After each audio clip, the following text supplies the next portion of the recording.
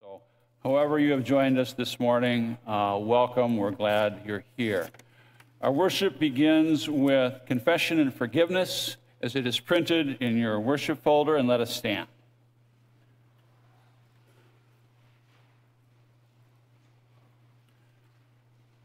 Blessed be the Holy Trinity, one God, creator of darkness and light, word of truth, wind sweeping over the waters. Let us confess our sin in the presence of God and of one another. God, our rock and refuge, we pour out our hearts before you. We have known you, but have not always loved you. We have wounded one another and sinned against you. We have not always recognized the Holy Spirit dwelling in each of us. Remember your covenant. Renew your creation. Restore us that we might proclaim your good news to all. Amen. The voice of the Lord is upon the waters. God has spoken. The time of grace is now. In Jesus, the reign of God has come near. By the authority of Jesus Christ, your sins are forgiven. You are God's beloved. Amen. Our gathering hymn is number 661. Number 661. I love to tell the story.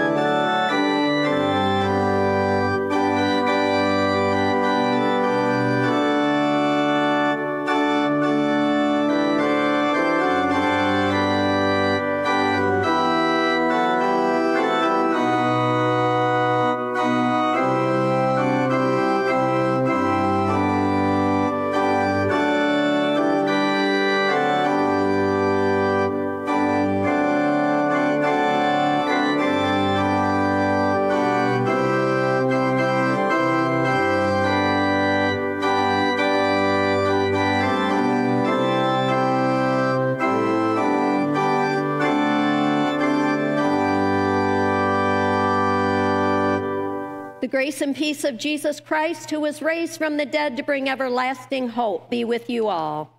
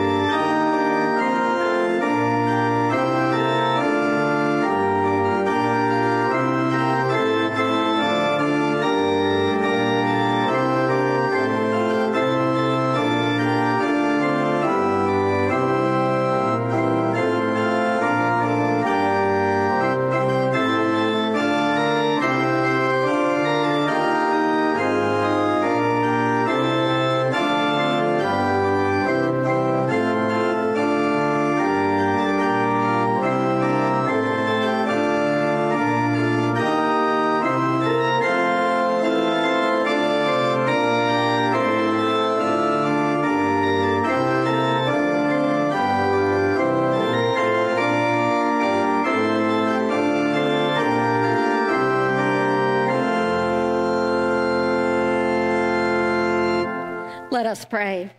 Almighty God, by grace alone you call us and accept us in your service. Strengthen us by your Spirit and make us worthy of your call. Through Jesus Christ, our Savior and Lord. Amen. You may be seated.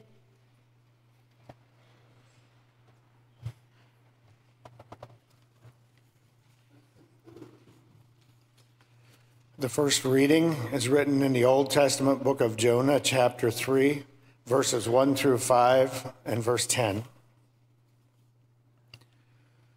The word of the Lord came to Jonah a second time, saying, "Get up and go to Nineveh, that great city, and proclaim to it the message that I tell you." So Jonah set out and went to Nineveh according to the word of God. Now Nineveh was an exceedingly large city, a 3 days' walk across. Jonah began to go into the city, going a day's walk, and he cried out, 40 days more, and Nineveh shall be overthrown. The people of Nineveh believed God. They proclaimed a fast, and everyone, great and small, put on sackcloth. When God saw what they did, how they turned from their evil ways, God changed his mind about the calamity that he had said he would bring upon them, and he did not do it. Word of God, word of life. The second reading is written in the New Testament book of 1 Corinthians, chapter 9, verses 29 through 31. Brothers and sisters, the appointed time has grown short. From now on, let even those who have wives be as though they have none, and those who mourn as though they were not mourning, and those who rejoice as though they were not rejoicing, and those who buy as though they had no possessions, and those who deal with the world as though they had no dealings with it. For the present form of this world is passing away. Word of God, word of life.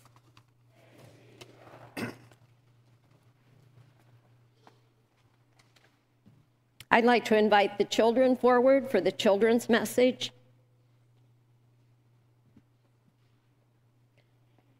You girls can just stay right here. Use that mic. Use that mic.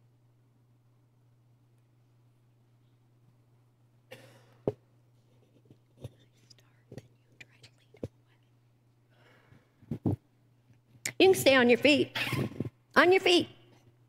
Everybody on your feet.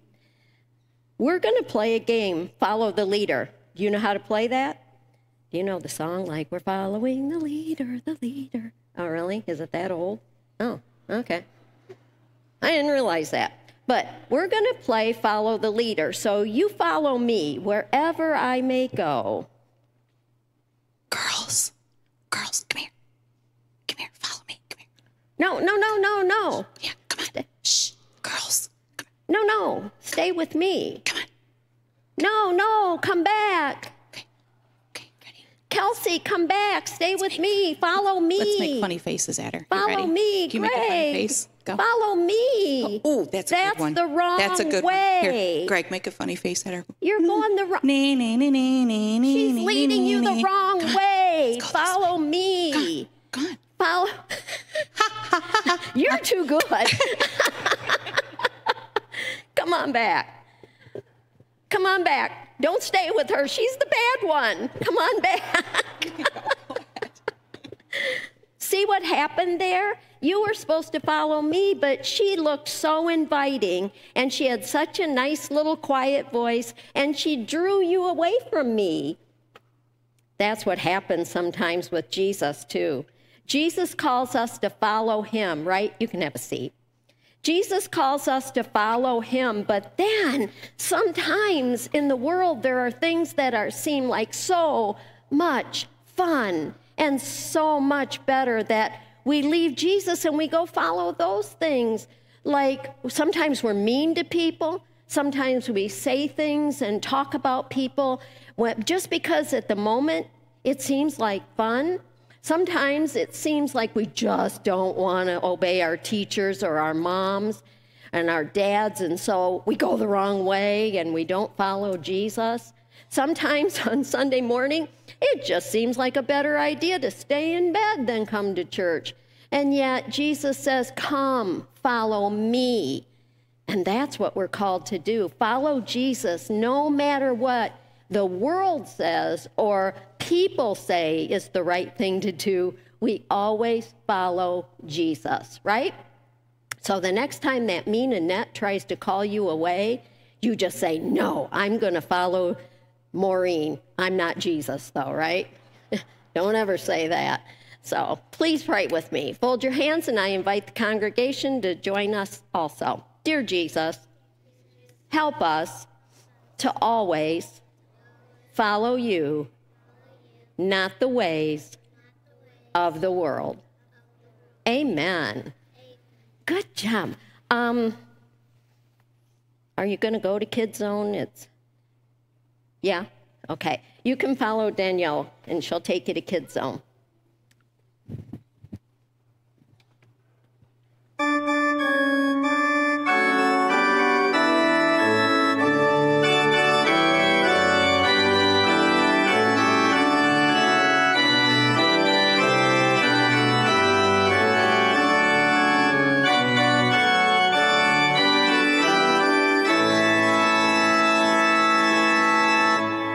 The Holy Gospel according to St. Mark, the 1st chapter.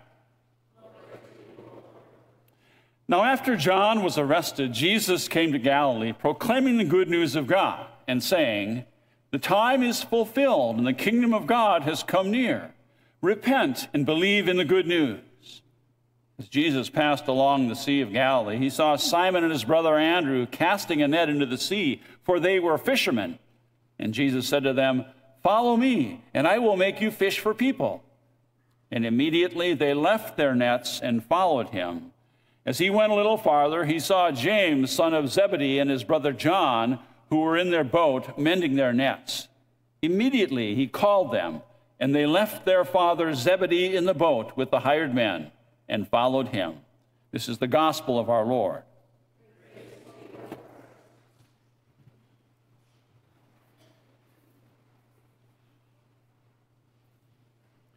Let us pray. Lord, free us to follow in your footsteps so that nothing will hold us back from answering your call. We pray this in your name. Amen. Do we have any fishermen or fisherwomen here today or listening? Anyone? Anyone want to say that, yes, I'm a fisherman or a fisherwoman?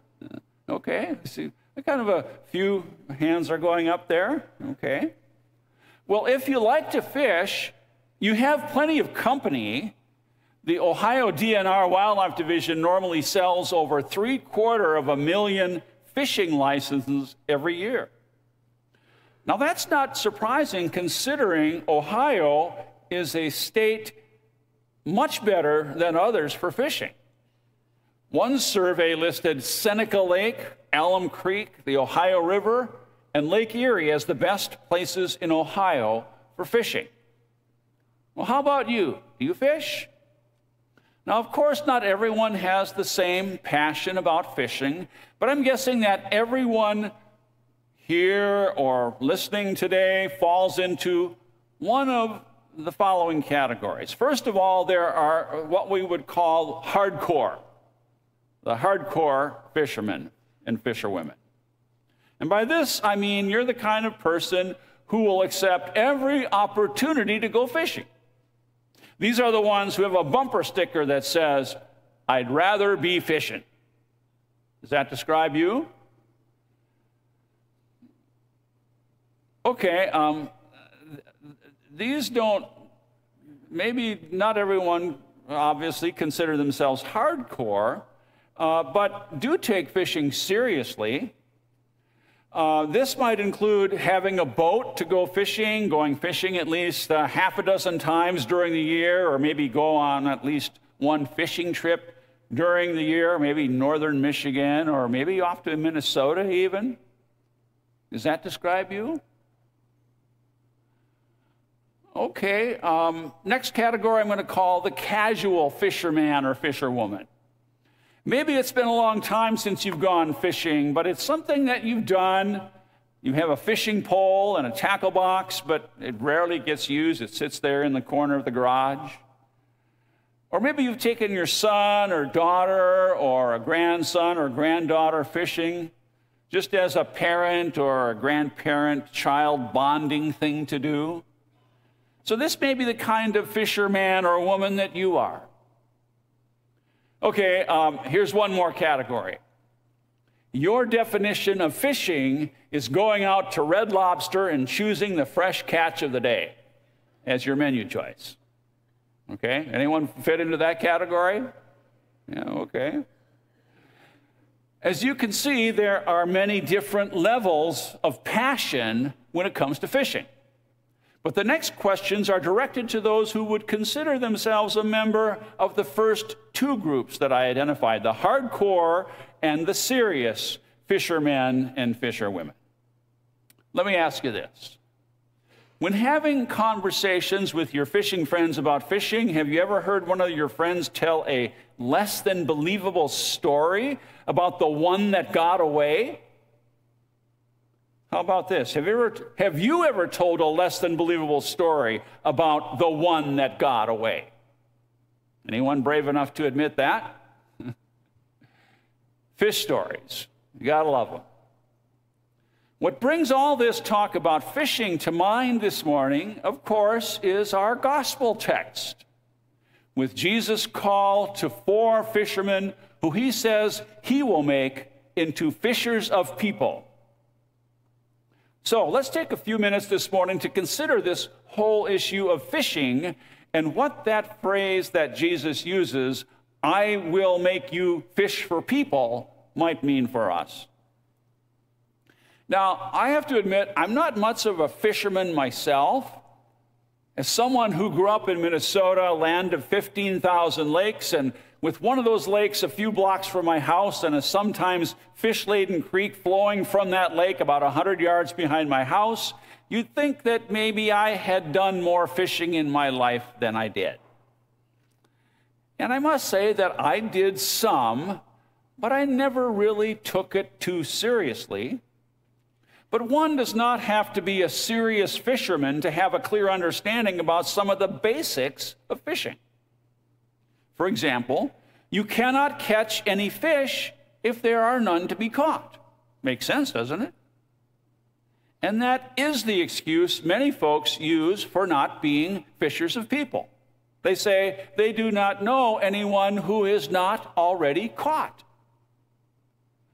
And here we're referring to the fact that we live in a heavily churched society.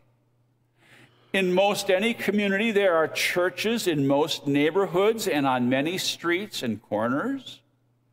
And one of the things I've noticed about Fremont is that there are a lot of churches. Several Catholic churches, and we have several Lutheran churches here in Fremont that are associated with Lift. We have United Church of Christ, we have the Presbyterian Church, and then, of course, we have the non-denominational churches like Grace Community and several other large non-denominational churches. You might think that the last thing that Fremont needs is another church, but the fact remains that about half the people in most communities are either literally or for all intents and purposes unchurched. They may have their name on a church roll somewhere, but have not attended worship in a long time, other than perhaps for a wedding or a funeral. I suppose the analogy might be that these are some fish who have jumped out of the boat and need to be caught again. The good news is that there are plenty of fish out there. No need to worry that any attempts at fishing for people on our part will be futile because of the lack of fish. Another basic, it helps to know what the fish are biting. During warmer months, some TV weathercasters even give the best time of the day for anglers to be out on the water. How about the fish that Jesus sends us after? One of the best opportunities is at a moment of transition, perhaps a birth or a death a new home, a new job, or an extended period of unemployment. One pastor writes this about the fishermen in his congregation. My members who are dedicated fishermen are ever watchful and sensitive to change. They watch the currents in the water, sniff the air for moisture, aware of changes in weather with regard to high and low barometric pressure, watch the terrain under the boat, looking for habitat that might contain the fish. And they change. When the circumstances change, they go deeper if they have to, switching lures when light intensity in the water changes or when they are in clear water versus darker water. Good lessons for fishers of people as well. Be sensitive to the changes in people's lives that might make them hungry for a word of good news. Speaking of hunger, that brings to mind another basic of fishing: bait. You have to have something to attract the fish.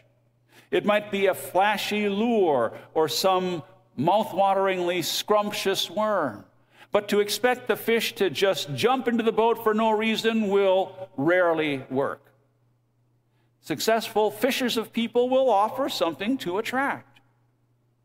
One of our former Eastern Conference congregations is Trinity in Monroeville. And one of their strategies for outreach has been to sponsor during Advent what they call a walk to Bethlehem. It has been an annual event for a number of years, and it is very impressive. I have attended it. The street in front of the church is blocked off, and they put up a canvas wall painted to look like the bricks of a city wall, creating a courtyard. Within the courtyard are various stations with biblical characters in biblical garb, and each had a script that helped to tell the Christmas story. And you cycle and you walk through, you're walking to these various stations and hearing the Christmas story. And the final stop is a stable with live animals and, of course, a live nativity with a real baby. Visitors conclude their journey by going into the fellowship hall for some cookies and some coffee or hot chocolate. What a wonderful opportunity for someone to say, come and see our Journey to Bethlehem. Or better yet, hey, meet me at our Journey to Bethlehem event. Or it may be some other event or ministry. Here at Grace, you might say, we need some help on Thursdays to help with Soup Kitchen. Or we'd love to have you come and join us on the first and third Mondays or the third Wednesday and help us sew and tie some quilts for Lutheran World Relief.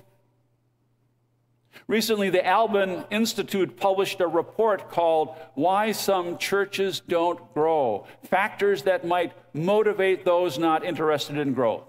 And the report concludes with these words: how easy it is for us to forget what draws people to congregations in the first place, namely their hunger for an authentic encounter with God, one which has a transformative effect on their lives.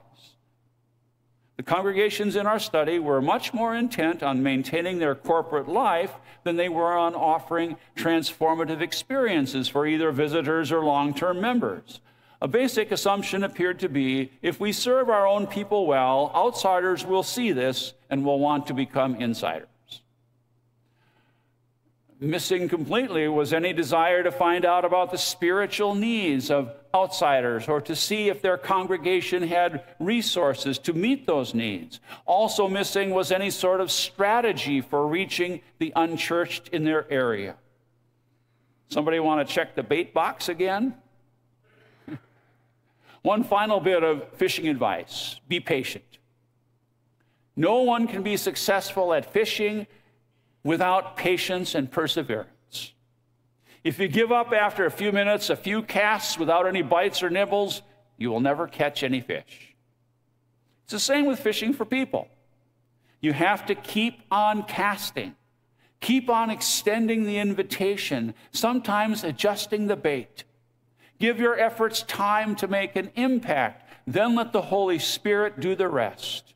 A few sentences from Luther's Small Catechism come to mind. It's from Luther's explanation to the third article of the Creed, where he says this: I believe that I cannot by my own understanding or effort believe in Jesus Christ my Lord or come to him, but the Holy Spirit has called me through the gospel, enlightened me with his gifts, and sanctified and kept me in the one true faith.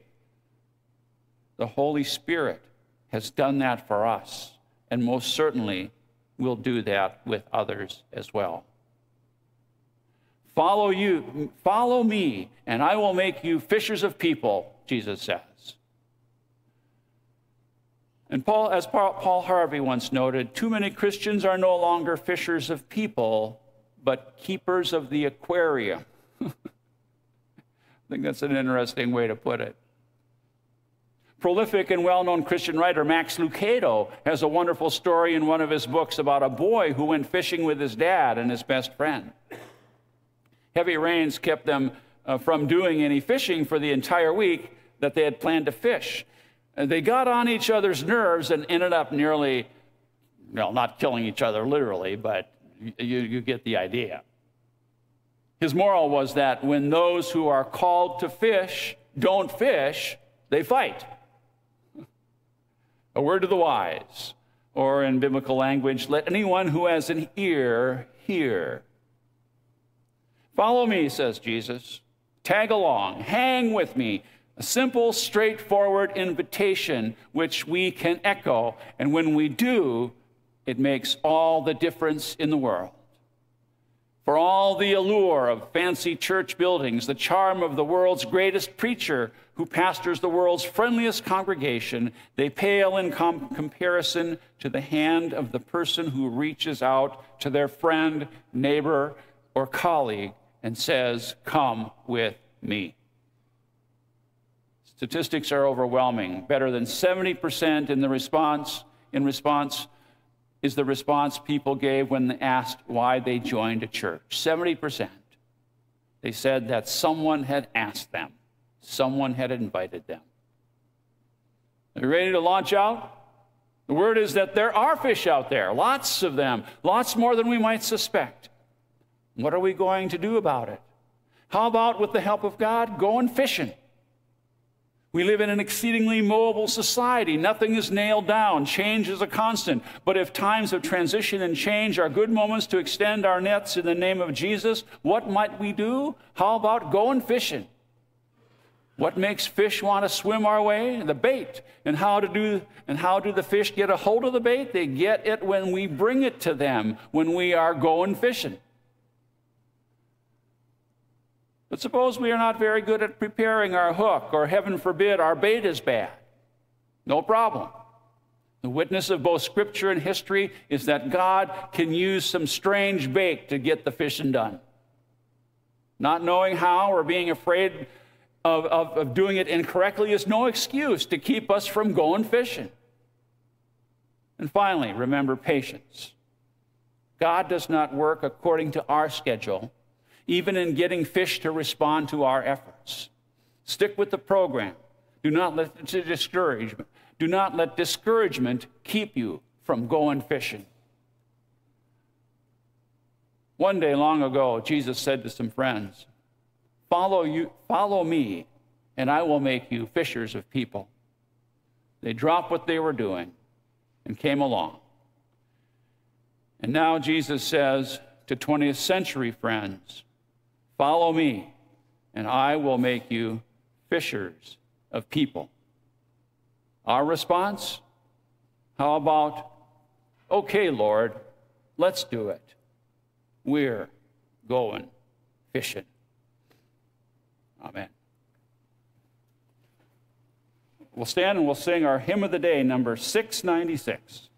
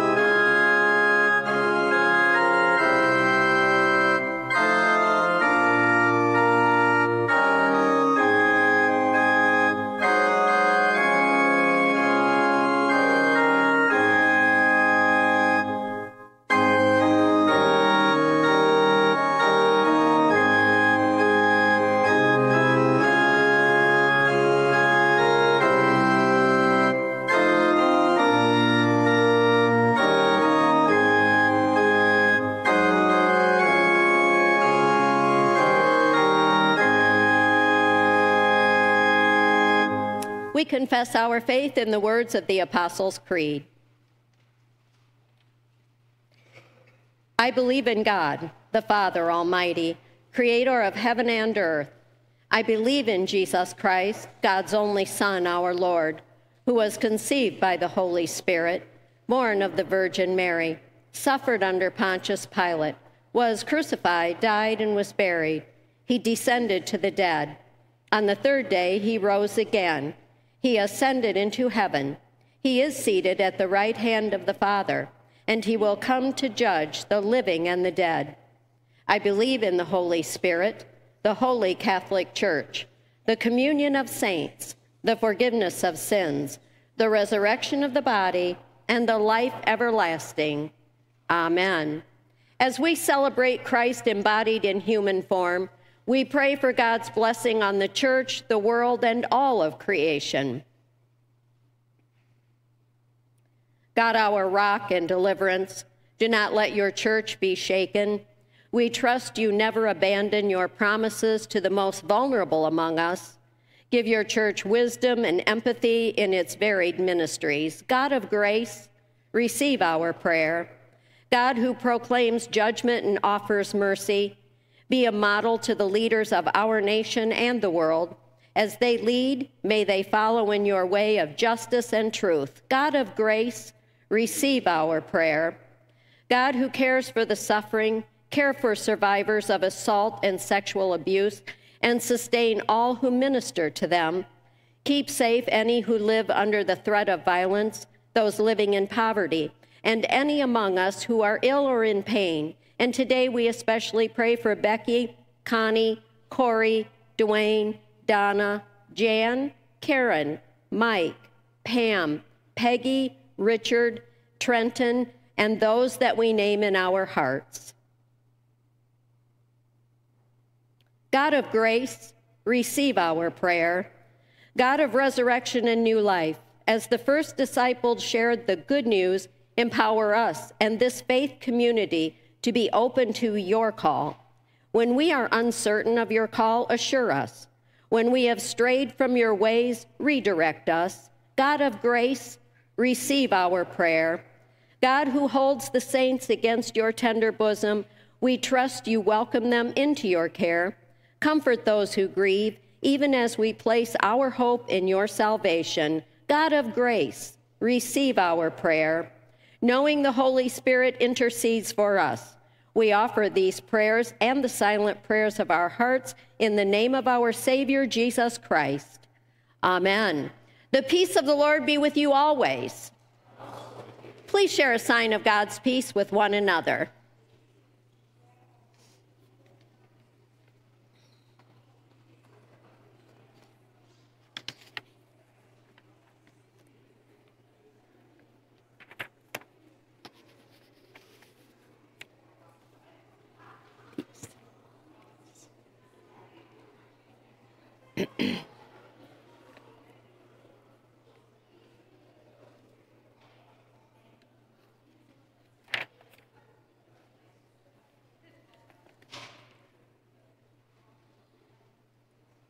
You may be seated.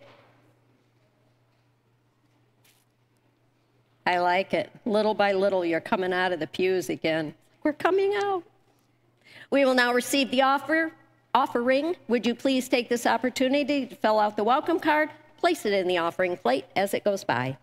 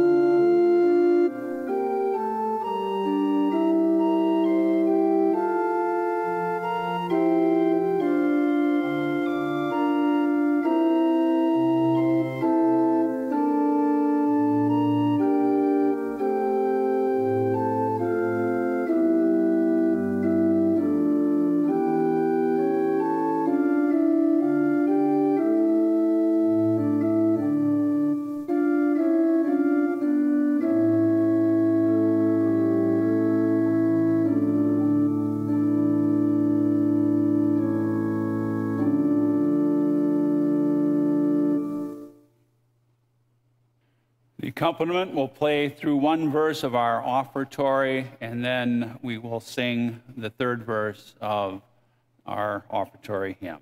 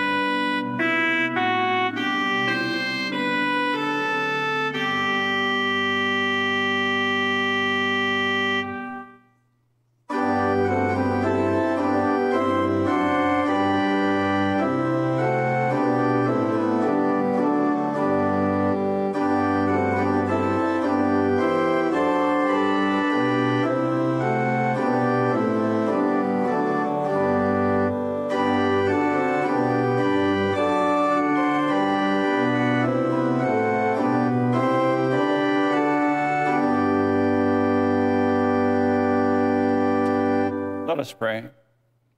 Blessed are you, Holy One, for all good things come from you. In bread and cup you open heaven to us. Meet us at this table, that we receive what we seek and follow your Son, Jesus, in whose name we pray. The Lord be with you.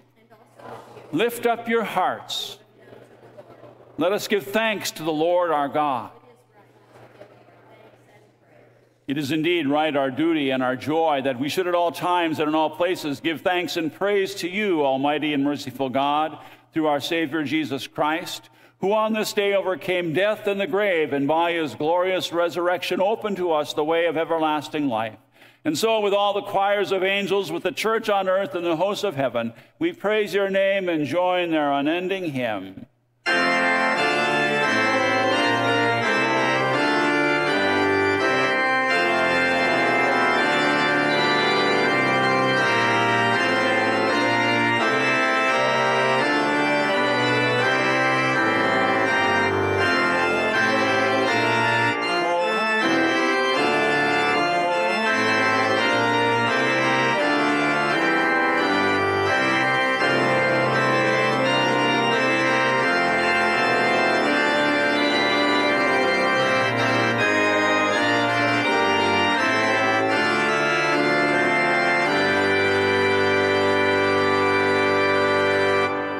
Holy, mighty, and merciful Lord, heaven and earth are full of your glory. In great love you sent to us Jesus, your Son, who reached out to heal the sick and suffering, who preached good news to the poor, and who on the cross opened his arms to all. In the night in which he was betrayed, our Lord Jesus took bread, and when he had given thanks, he broke it and gave it to his disciples, saying, "Take and eat. This is my body, which is given for you. Do this for the remembrance of me." Again, after supper, he took the cup, and when he had given thanks, he gave it for all to drink, saying, "This cup is a new covenant in my blood, shed for you and for all people, for the forgiveness of sin. Do this for the remembrance of me." Remembering, therefore, his death, resurrection, and ascension, we await his coming in glory. Pour out upon us the spirit of your love, O Lord, and unite the wills of all who share this heavenly food, the body and blood of Jesus Christ our Lord, to whom with you and the Holy Spirit be all honor and glory, now and forever. Amen. Lord, remember us in your kingdom and teach us to pray. Our Father, who art in heaven, hallowed be thy name. Thy kingdom come, thy will be done, on earth as it is in heaven. Give us this day our daily bread, and forgive us our trespasses, as we forgive those who trespass against us. And lead us not into temptation, but deliver us from evil. For thine is the kingdom, and the power, and the glory, forever and ever. Amen. At Jesus' table, heaven and earth are joined as one. Come and see. You may be seated. If there are any who are receiving the prepared elements in the pews, I would invite you to make those elements ready at this time. When you have done so, take and eat the body of Christ. Take and drink the blood of Christ.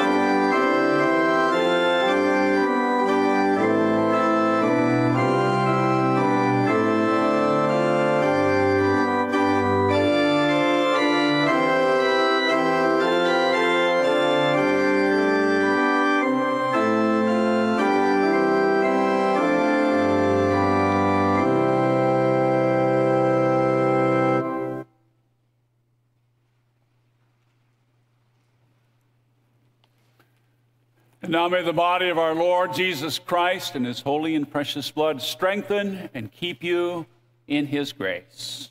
Amen. Let us pray. Giver of every good gift, Christ's body is our food, and we are Christ's body. Raise us to new life by your power for the benefit of all, and to your glory, now and forever. Amen. God who names you, Christ who claims you, and the Holy Spirit who dwells in you, bless you and remain with you always. Amen. We sing our sending hymn, number 810.